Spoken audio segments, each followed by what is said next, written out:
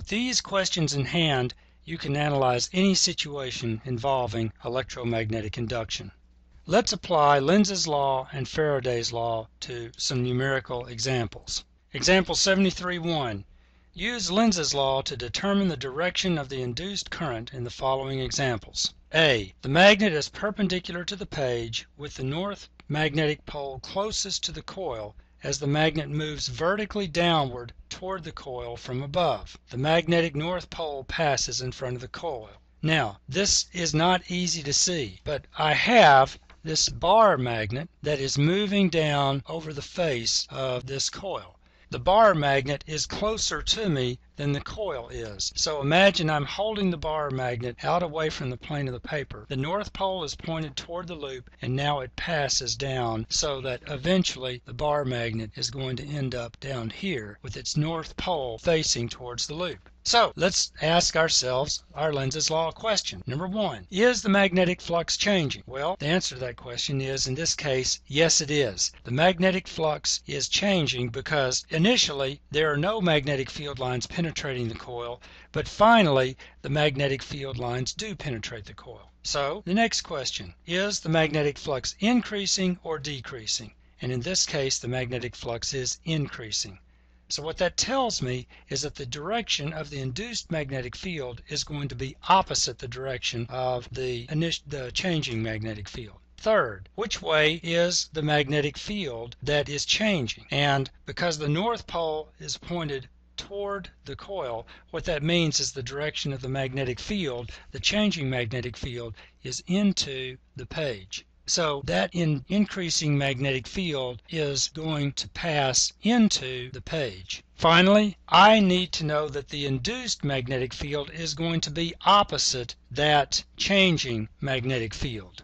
So the induced magnetic field is going to be out of the page. Because the magnetic flux was initially weak, then the sum of the induced magnetic field in one direction with the increasing magnetic field in the opposite direction, those two magnetic fields will tend to cancel each other out. So now finally, apply the right-hand rule to figure out which way does the induced current, and let's talk about a conventional current, the induced current flow in order to create a magnetic field that's going to come out of the page.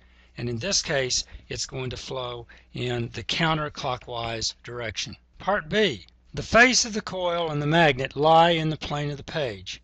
The magnet is pushed toward the coil. So let's sketch some magnetic field lines. Now, as this magnet moves toward the coil, if the coil and the magnet lie in the same plane, then I'm not going to have an increasing magnetic field passing through the coil.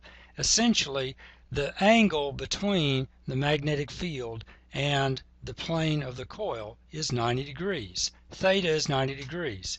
And so the first question we ask is the flux changing? The answer to that question is not in case B, because the angle between the area of the coil and the magnetic field lines is 90 degrees. If the magnetic flux does not change, there's not going to be any induced current. So in case B, there is no induced current in this loop. Number C, the coil lying in the plane of the page is pulled to the right out of a magnetic field that's directed into the page. So this coil is going to be snatched out. Does the magnetic flux change? Yes, it does, because initially there is magnetic field inside the coil, but once the coil is moved to the right, it's going to be removed from that magnetic field. So the next question, is the field increasing or decreasing? In this case, the magnetic field is decreasing as I move the coil out of that magnetic field region. Third, what's the direction of the decreasing magnetic field? The decreasing magnetic field is into the page. And so what that means is that the induced magnetic field, which is going to try to keep the magnetic field strong, the magnetic flux strong through the loop, is also going to be directed into the page. Finally, in order to induce that magnetic field into the page, when I apply the right-hand rule, I see that the induced current has to flow in the clockwise direction as we're looking at it. Number D, a magnetic field is directed out of the page, and the coil is in the plane of the page. the radius of the coil is increased uniformly. In this case, we have the area of the coil becoming larger, and so it's going to envelop larger and larger magnetic fields. Is the magnetic flux changing? Yes, it is. The magnetic flux is, number 2, increasing. So what's happening is the coil wants to resist that change in the magnetic flux, and to do that it's going to create a magnetic field that's in the opposite direction. So the induced magnetic field is going to be into the page. And applying the right-hand rule, the current that produces that magnetic field, that induced current, must flow in the clockwise direction in order to produce a magnetic field into the page. Next example. A coil of 2 loops is initially pierced by 400 Webers of flux, as shown. The flux is reduced to 100 Webers in 6 seconds. Find the average induced EMF and the direction of the induced current. Let's start with Faraday's law that says the induced EMF is N times the change in the magnetic flux with respect to time.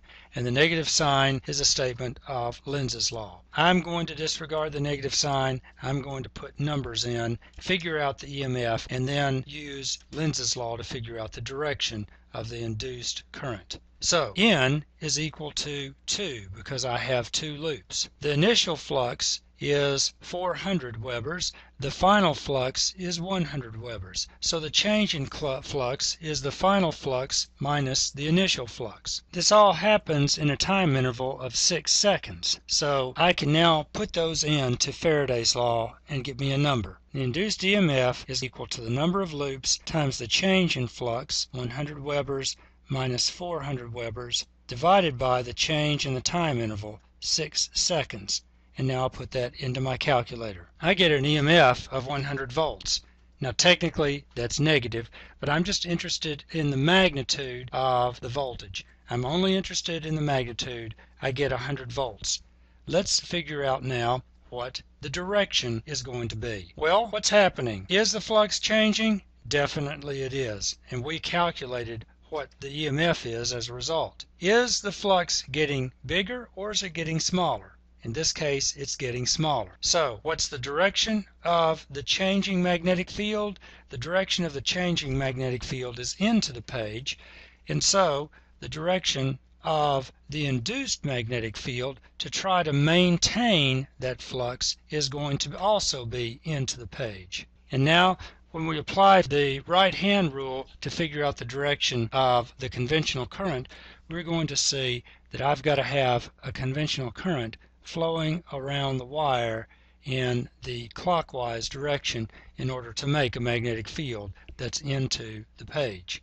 Last example. A coil has 200 equally spaced turns of wire wrapped around a square frame, 18 centimeters on a side. A magnetic field is applied perpendicularly to the plane of the coil.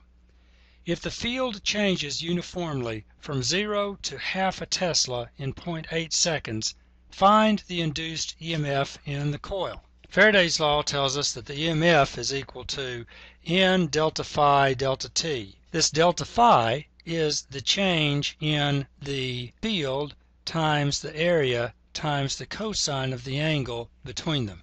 And in this case, it's the magnetic field that's changing.